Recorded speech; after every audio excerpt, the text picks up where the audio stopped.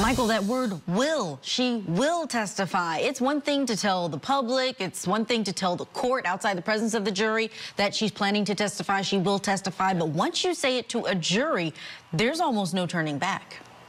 She's getting convicted if she doesn't take the stand based on that. You're correct, Julia. When you are doing your opening statements, you are creating credibility points for you to follow up on, right? We all know that a state or a defense attorney, if they say something in the opening statements and they don't produce it during the case, they lose credibility. It has happened many times in many cases. So we now know that she is going to testify. This is like the analogy of an airplane. Once it reaches, I think, V2 speed on a takeoff, it can no longer safely abandon the takeoff. It's got to take off.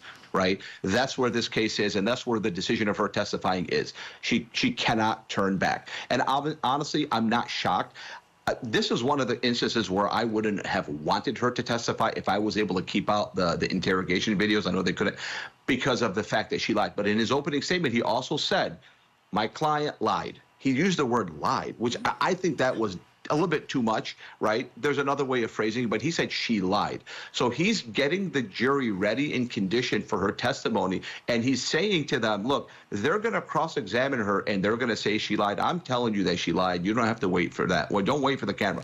She lied. She was nervous. She was talking to police. It was 2 hours. She didn't think that she could leave. So at the end of the day, and we know they filed a pretrial motion to try to keep it out and saying that they didn't redirect. So we know that they believe that his client has convinced him, I'm a victim here. Everybody else is wrong. I'm right. So I've been in those meetings. I know the meetings when you're with a client who thinks that they are the victim, but too much so, and she has control. She fired 8, 9 lawyers. So I know how she got to this point. It's by telling her lawyer, you want to be my lawyer? I want to testify. I didn't lie.